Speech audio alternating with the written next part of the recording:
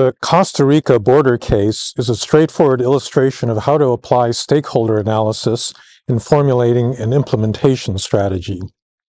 As the case explains, 15% of Costa Rica's total exports flow through the border crossing into Nicaragua at Peñas Blancas.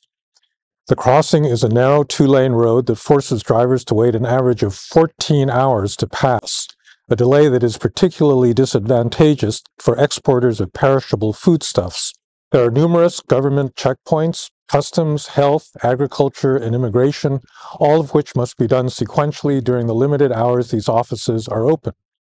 As a result, a secondary industry has grown up around servicing the truck drivers trying to cross the border, including the tramitadores, or runners, who move paperwork, customs brokers, warehouses, food service establishments, and even prostitutes. Laura Chinchilla, the president of Costa Rica, would like to modernize the border crossing to reduce the wait time and increase the volume of commerce. This will have beneficial effects, in theory, on the economies of both Costa Rica and its poorer neighbor, Nicaragua, and the reform has the backing of the Inter-American Development Bank and the World Bank.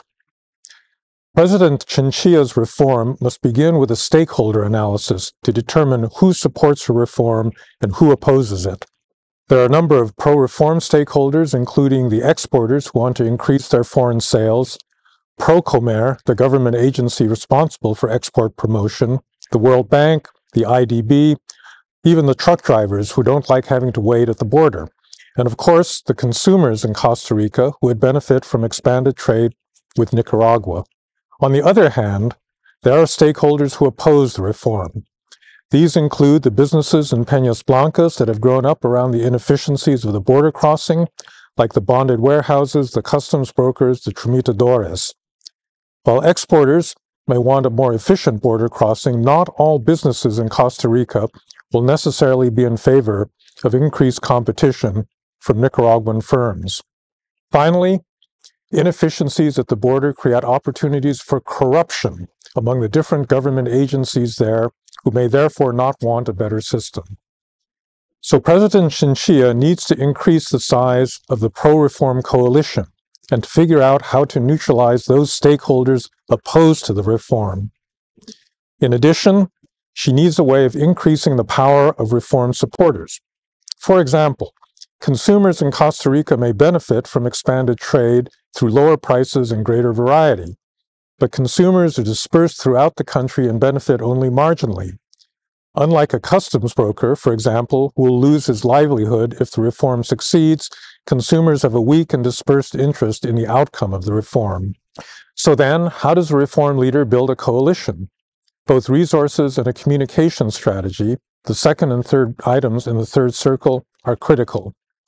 A new border crossing will be very expensive. Will Costa Rica reap the benefits of the 30-40 million high-tech plan that the IDB is suggesting? Resources may be needed to help those hurt by the reform find new jobs. Communications is critical in building support for the project. The president must explain why ordinary citizens will benefit from an expanded trade and how the country loses money from the delays at the crossing.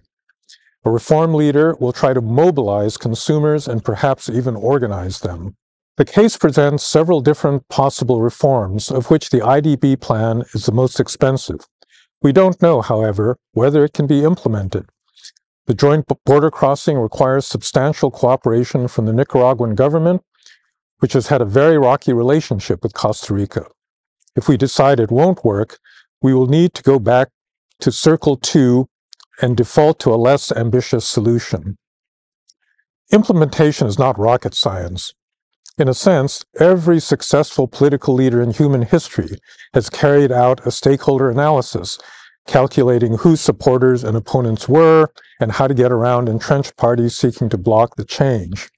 What we are asking you to do, in this case, is to carry out this analysis systematically and to do it before you decide on your top solution, since implementability may affect the solution that you pick.